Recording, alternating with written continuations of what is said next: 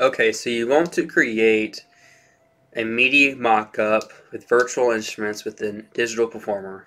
How do you do this? Okay, click inside this area here. You can add an instrument track.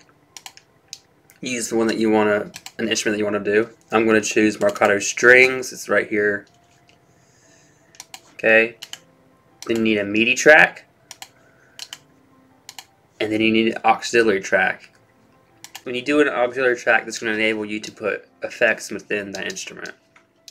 Now I'm going to Alt left click into the track name section.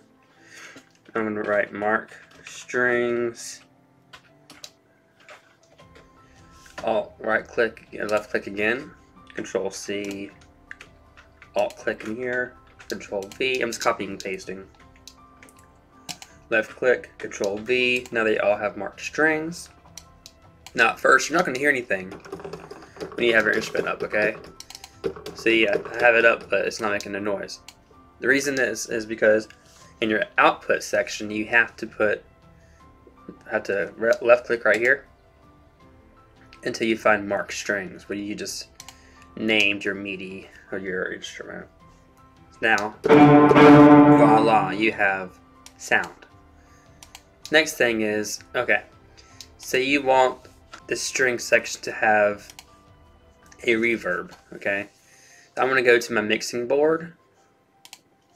Now, another way you can do that, if you want to see this screen as well as a mixing board, go down to the bottom here, there's a little dot, bring that up, and that gives you multiple screens to bring up, windows. I'm going to go and I'm going to click mixing board. So now I have this section and this section both. But wait a minute, there's only one mixing track. What do I do next? I want to see all three of them, right? Well, if you click this little window here, the bottom's little box with like a window, now you have to your side here, you have all of your different tracks that you've added. So now there's all three.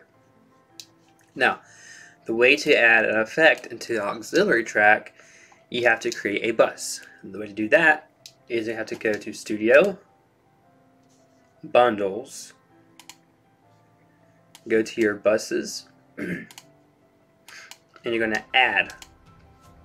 And again, to rename a track, you Alt, left click into that track, and you're going to name it whatever you want to name your effect. I'm putting reverb just for the heck of it. Okay, so now we have a reverb bus within our DAW. The way to access that is by going to your auxiliary track, brain fart. Go to auxiliary track and press reverb stereo or whatever effect you put. Okay, still there's not the reverb that you're wanting, right? You have to add the effect in that auxiliary track. So go up here and go find the one that you want to use. I like using east-west spaces too. I'm going to add another preset. I like their specific, let's see, strings here. Digital Hollywood, I mean, they are. Alright. Still no sound. That's because you have to link them together as if you're taking an auxiliary cord and you're plugging one thing into another in hardware. So right here on your instrument track, you have these sends, and I'm going to click on reverb, and now look. You can also see now that there's sound coming from that. Say you want more, you're going to press it up, the fader, less. Anyway, so that's how you add different effects to the track. Let's say that you wanted something different besides reverb. Let's do a delay of some sort, an echo, something very noticeable. Let's do a changing swing. Here, that now has that echo effect to it.